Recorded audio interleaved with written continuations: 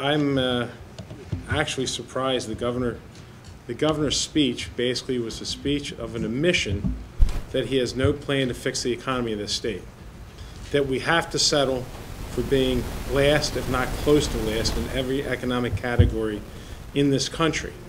And it's not acceptable. When we did the pension agreement, we focused on just the national average of growth would cover the cost. What he said is we can't do it.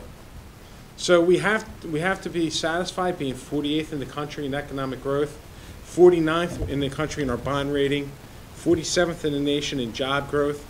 That's not where we were when he became governor. What we heard today was no plan to fix the economy. Just, I don't know what we heard. So I was shocked to hear what we heard today. I was hoping to hear something about a vision for going forward and actually creating jobs in this state. You know, I was so underwhelmed in hearing what this is a so-called budget address. I was kind of waiting at the end for him to say something like, however, or, and furthermore, we are going to, or something.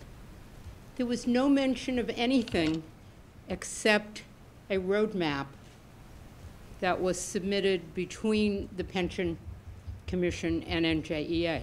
That's his budget address?